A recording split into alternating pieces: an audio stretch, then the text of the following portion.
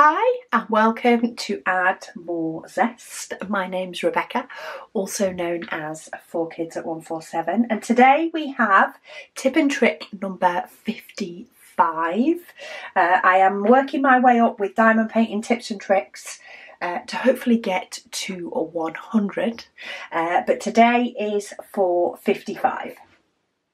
I did actually do this tip and trick within a whip and waffle recently, and sometimes I forget to actually sort of make sure I do a separate video on it for those that don't watch the whip and waffles, or easy reference to the tips and tricks if you can't remember which whip and waffle it was in, because I can't, so why you guys would, I don't know. But this is in relation to those diamonds that you may get that are sort of stuck together back to back.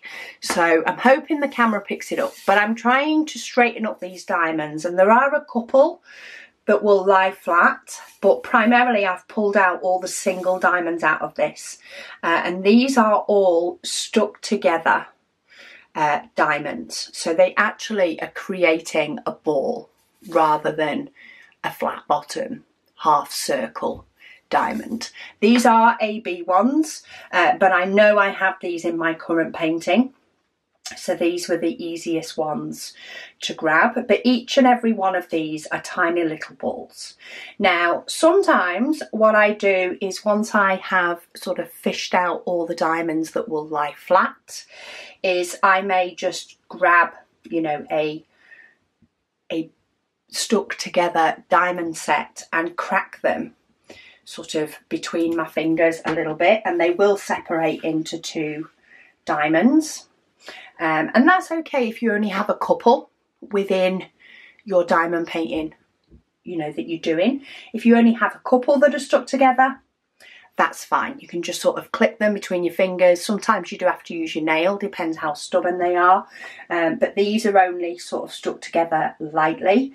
I'm guessing they've just got caught on something in the process, in the diamond making process, that have decided to make them cling together, whether it be when the AB coating was on, or whether it be some sort of wash cycle that they go through. I don't know enough about the process to know when, but they can stick together. But when you do have a lot of them, that can be a bit more cumbersome. So this is the tip and trick for today. For this, I am going to use our little jar.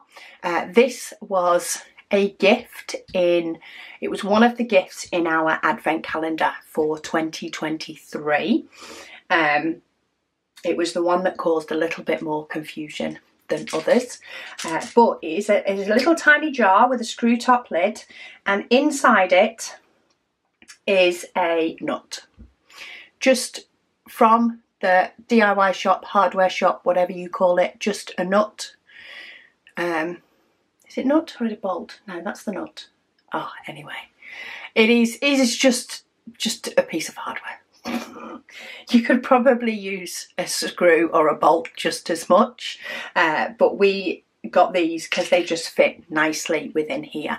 Now if you don't have one of these, you don't need one of these, you can make your own. So grab some form of pill bottle, not something glass, especially if you're shaking metal around in it, but pill bottles work.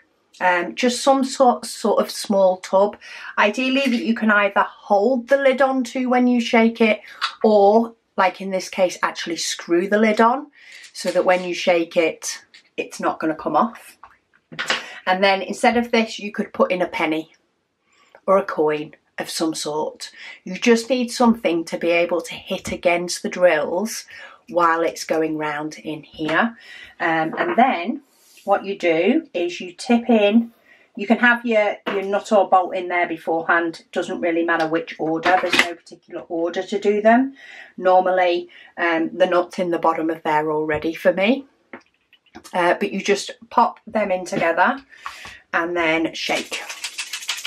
And what you're doing is you're wanting that nut to go around in the jar, and it'll be hitting the sides and hitting those diamonds apart. Now, depending on on how tightly they are stuck will depend on how much you need to shake them.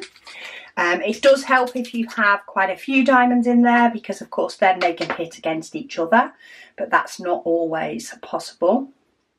And then if you take out whatever piece of hardware that you've put in there and then pop them back into your tray. Now I may still have a few that are not quite done, but if you have a look now, all these here are flat. So these have all broken up. There is a few here that haven't. So because it's always handy to have something like this nearby where you're working.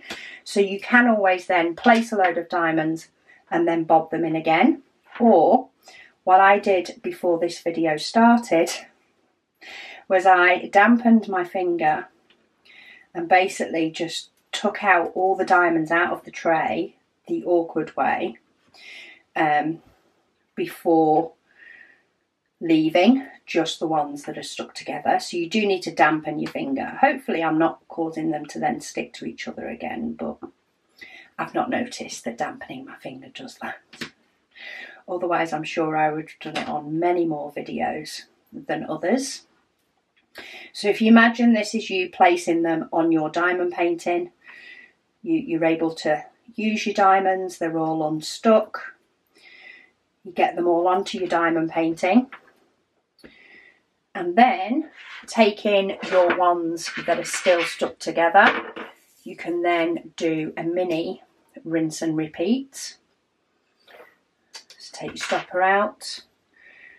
That diamond is actually apart from each other. Come on. Pick up those two that I did before with my fingernail and then just go again. Let me put my stopper back in my tray, because if I don't, I'll tip diamonds everywhere. I have already lost the whole of this pot. I tipped it onto my carpet before. Just a little side note for you. I did have to pick them all up before I started this video. And then I do it again. We do have a couple that are seeming to be stubborn, but there is definitely more that have been done. Of course, the more you shake it, the more likely you are to hit all the diamonds. And then you can get to a point where it's either you've got them all, or some of them may just be too stubborn to come apart. I mean, that one I actually managed to do with my nail. So yeah, that is a handy tip and trick for getting rid of diamonds that are clumped together, especially if you have a lot. That is what I find is the easiest way. So if you got our jar and not in the advent calendar, all the better. That's what you use it for. If not, then some sort of little pot or bottle, preferably plastic, wooden even, just not glass. Because you will then need something small and sort of hard. I like these just because they've got extra angles to sort of hit against the diamonds and the side and break them apart. But you can use coins as well. Use a couple if you want. Pop a couple in and then give it a shake, and that will break up any diamonds so that you can carry on dotting away. So hopefully that was helpful. Do let me know if you have any questions or comments down below. But thank you all for watching, and I'll speak to you all again soon.